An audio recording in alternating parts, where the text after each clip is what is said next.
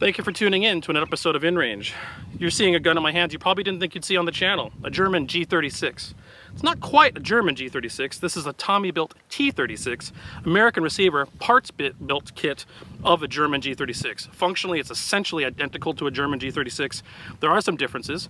You may have already seen this gun on 9-Hole Drill, another excellent YouTube channel, this exact same rifle. They went through it, they did the history, they did range testing, all sorts of stuff. You should watch that video. I'll link to it at the end. This is loaned to us by a very brave viewer and supporter named Steven, who wanted to see what would happen with a G36 in the InRange mud test. And that's what we're here to do today. One thing I will say about this gun, it is 90% polymer or plastic. There are very few metal parts. Barrel, trunnion, bolt carrier, and bolt. Man, the rest of this thing is plastic. Something you've heard about already. So what I'm gonna do is prove that the gun works by firing 5 rounds. Not a problem at all. I'm gonna bring it down here to our little trough. Not using the wheelbarrow today, we got a trough.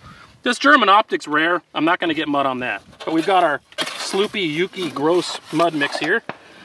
And I wanna say thank you to Steven for doing this, because not everyone is willing to do this to such an interesting collectible rifle. As I said, I'm gonna stay away from the optic as much as I can. Not much on this side, but we have to get it. Charging handle, fire control group. Oh God. All right.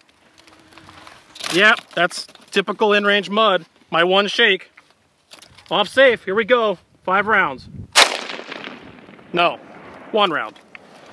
All right, let's see what we got. Looks like well, it went into battery. Let's pull the mag. Mag is clean. Round ejected. All right, let's chamber another round and see what happened.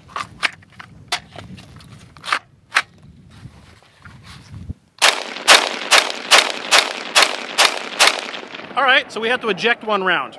Not bad, that's better than most guns do on the mud test. Let's do our normal, give it 1 more douse.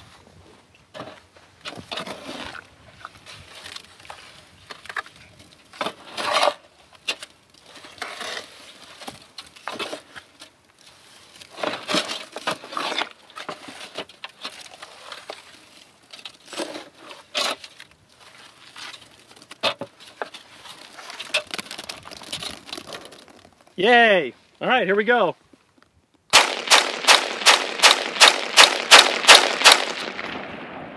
Got through the whole mag. 1 malfunction. I'm gonna pull this mag out, dump it. I got a clean mag. Let's see if we can keep going. So far, the G36 is proving to be quite a reliable system, even without the dust cover. Chamber around. Yeah, on safe. Here we go. I'm gonna go this side first, just to get a little more difficulty. Now we're on hard mode. Oh, spent casings in the mud. Nice. Welcome to Arizona. Spent casings in your dirt, murder hornets coming to kill us. Ooh, really sloopy goopy. Ooh, all right. Didn't really shake, just kind of turned it. Where's the safety? There it is. Let's see what happens.